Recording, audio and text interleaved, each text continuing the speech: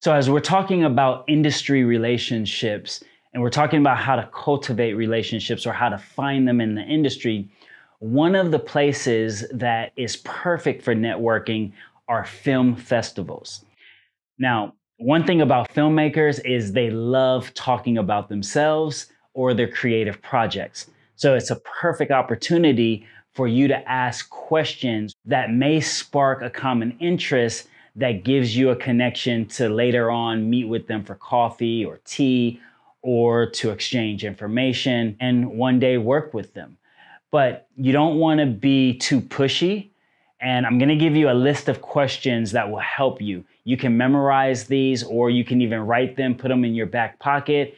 And if you forget a question, run to the bathroom, memorize the question, and then you can go and ask a filmmaker. Now, I'm going to give you at least like 10 to 15, and you don't want to ask each filmmaker all 15 questions. You don't want to be too pushy.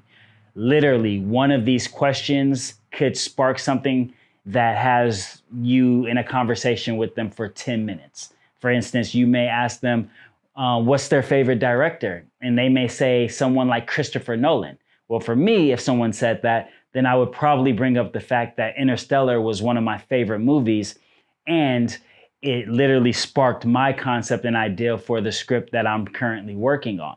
And then I start talking to them about my script. They may have a similar script or a script of the same genre. And now here we are talking for 15 minutes, building rapport, all off the simple fact that I just simply asked who was their favorite director. So you don't know what the answer is going to be. It's like playing ping pong or tennis, right? You're hitting the ball across the net and you're hoping that they hit it back and then you hit it back to them. But some people won't hit the ball back and you have to know when to move on to the next court. So here are a few questions that you can use. One is there anything that you would do differently given another chance? What was the hardest artistic choice you made in the making of this film at any stage in the production? What directors, movies, or TV programs influenced this film or influenced them personally as a filmmaker? How different was what you originally envisioned the film being like compared to how it eventually turned out? What made you pursue filmmaking? Did you stick to the script while shooting? What was your drive behind making films? What motivated them? Did you face any roadblocks when you were starting out? How did you come up with the concept of your film? Can you tell me more about your upcoming creative projects? Or what was the most significant moment in your film career? What advice would you give to an aspiring filmmaker? Do you think it's essential to go to film school, or should someone just pick up a camera and start shooting? Which film has inspired you the most? Which particular filmmaker has influenced you the most? Which book would you love to make a film out of one day?